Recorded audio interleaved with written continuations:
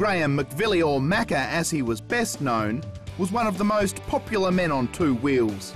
A gifted cyclist, he won 2 national professional titles and 3 Sun Tours. At his peak during a great era in Tasmanian cycling, McVilly had legendary battles with the likes of Danny Clark.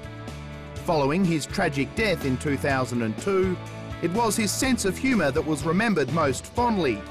A story about him being clocked doing 78 in a 60 zone on his bike again did the rounds. Graham McVilly's induction in the Tasmanian Sporting Hall of Fame is a testament to his obvious skill as a rider, but also his enormous contribution to his sport and state.